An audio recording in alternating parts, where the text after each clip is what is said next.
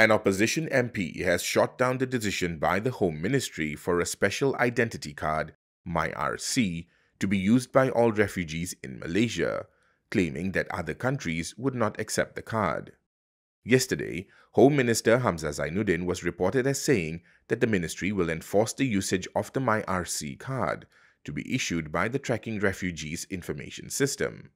According to Berita Harian, the card will be used by authorities as the sole reference document and not the card issued by the United Nations High Commissioner for Refugees.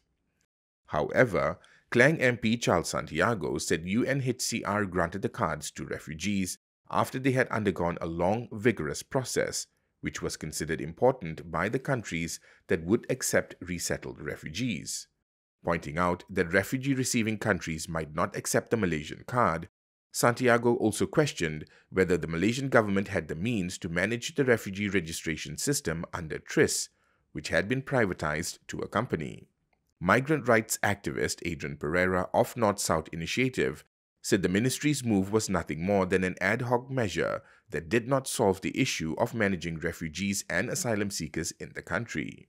He also said it would be a waste of taxpayers' funds since the government would have to fork out money to issue the MyRC card to the refugees.